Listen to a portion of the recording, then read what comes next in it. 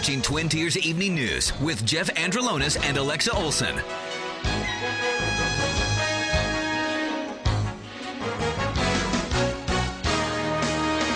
Now, from the Twin Tiers' biggest broadcast news operation, WVTT proudly presents Twin Tiers Evening News.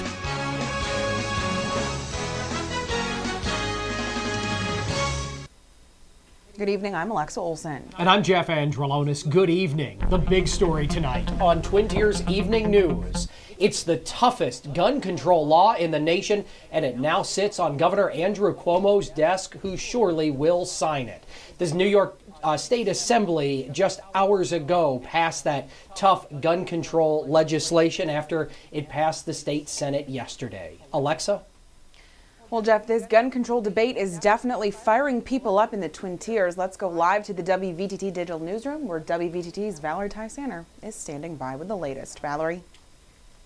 Alexa, last night, state senators bridged the partisan gap to pass this bill 48-13, giving what some are saying is the toughest gun laws in the nation. Just minutes ago, the state assembly passed it as well.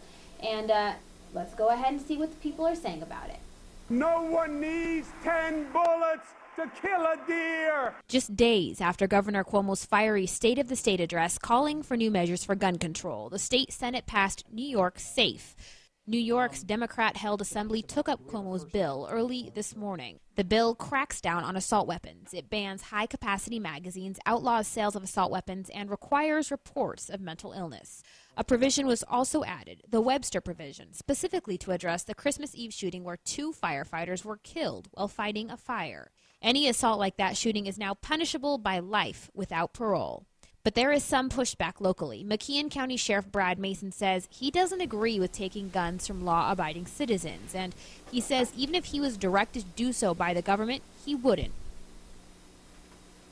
We talked with a lot of other people in the Twin Tiers who all said they thought it was an infringement of the Second Amendment rights.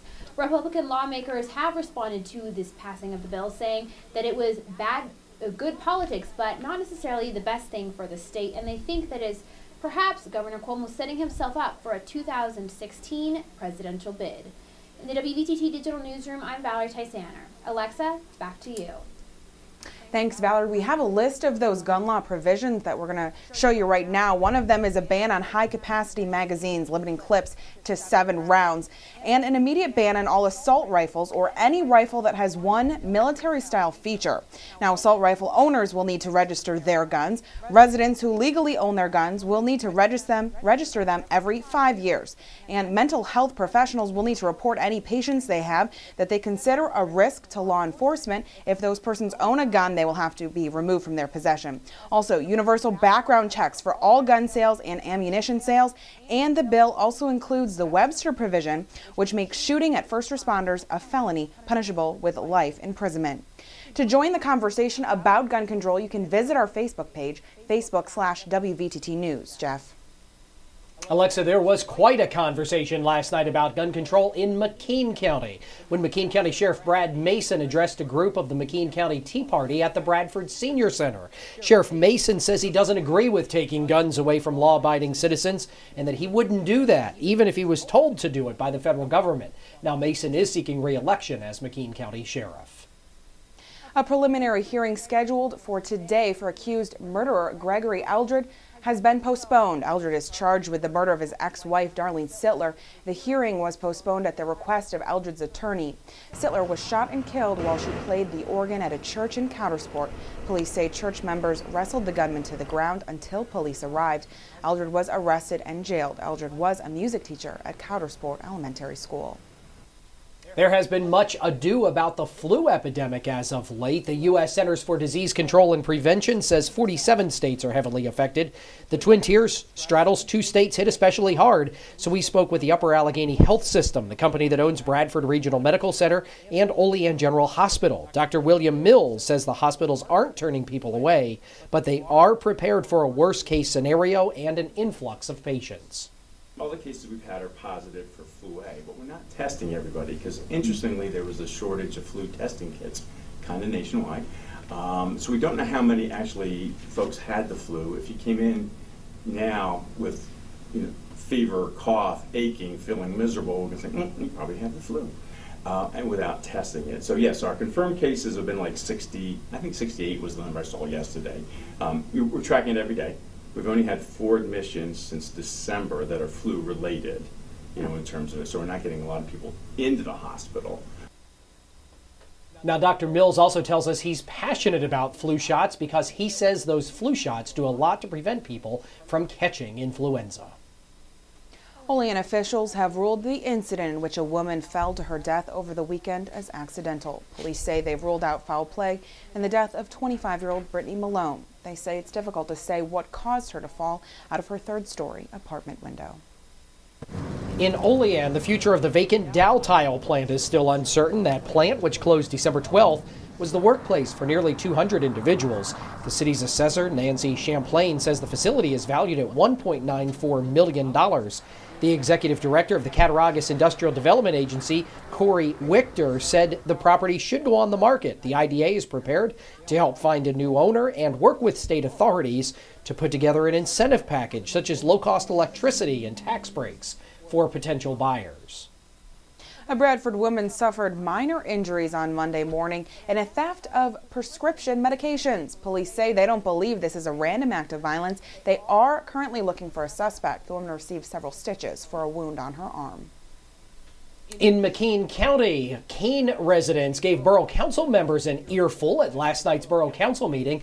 One Kane resident says the mayor and the council members aren't doing a good enough job at giving proper direction to the police department. Another called for the resignation of the mayor and council president. Most complaining felt the council has been ignoring borough laws, specifically code enforcement and snow removal issues. Bradford Township officials are reinstating their recycling program. The township had removed recycling dumpsters from the parking lot across from the township last month. Casella Waste System will empty their dumpsters twice a week as opposed to weekly, which should alleviate the overfilling and littering problems that were occurring previously. The so-called pizza bomber has lost her Supreme Court appeal and she'll stay in prison. Back in 2003, pizza delivery man Brian Wells was killed when a collar bomb locked around his neck exploded after police believe he was coerced into robbing a PNC bank branch in Erie, Pennsylvania. Marjorie Deal Armstrong was convicted of conspiracy and other charges for her involvement. She received a 30-year prison sentence in 2011. The Supreme Court justices today, without comment, turned aside claims from Deal Armstrong that she was not guilty and mentally incompetent to stand trial. She was convicted on 3 charges, including conspiracy to commit armed bank robbery back in November of 2010. Flames forced a Buffalo family of 8 from their home last night. Fire officials say there is about $90,000 worth of damage to the house on Hoppins Street. That cause of that fire is still yet to be identified. 2 businessmen making their final arguments to the Economic Development Committee for a new downtown stadium in Buffalo. Instead of spending nearly $250 million to maintain Ralph Wilson Stadium, the 2 want to spend $1.4 billion to build a harbor complex, creating 15,000 jobs. It would be a 72,000-seat stadium, doubling as a convention center and complete with a retractable roof. That meeting started at noon today at the Erie County Legislative Chambers. An HIV scare has broken out in Buffalo due to the reuse of insulin pens. According to officials, more than 700 patients admitted to the Veterans Affairs Western New York healthcare system within the past 2 years may have been exposed to HIV, hepatitis B, and hepatitis C. Jeff. Coming up on Twin Tiers Evening News, our first look at weather. Also straight ahead, the global news update and how did the stock market do this afternoon? We'll tell you next on News Channel 25 WVTT.